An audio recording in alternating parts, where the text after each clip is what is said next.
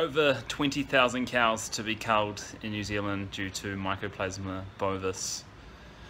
And the farmers are just going to get bailed out by MPI, and they're just going to create new herds, clean herds apparently, for the future.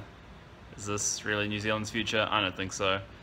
Clearly dairy is not good for New Zealand's waterways, it's not good for many things, greenhouse emissions, your health.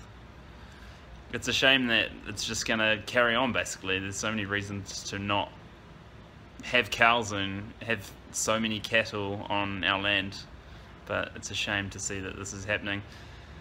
And for the cows, obviously from day one they were born to be killed, because they're born just for a purpose, for use, for taste, for milk that's not intended for humans. But 20,000 just gone, dead. No one gets to see that, no one will see that, because it's not pretty, it won't be pretty. Just killing thousands and thousands of cows. So spare a thought for the cows that have to be born into this lifestyle, or this life, and just be slaughtered well before their time's up.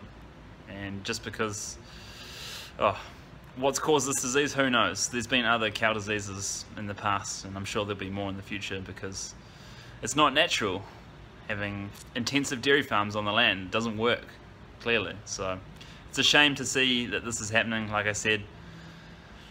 And man, the cows, if you care the slightest bit about animals, then at least have some sympathy and maybe change your ways and no longer contribute to this animal suffering, this perpetual animal suffering by man, by breeding them into existence and killing them for use, for no real use, no real need, no absolute need. You don't need meat to survive, you don't need milk to survive. So consider not buying any milk products or any animal products or any beef or any cow products.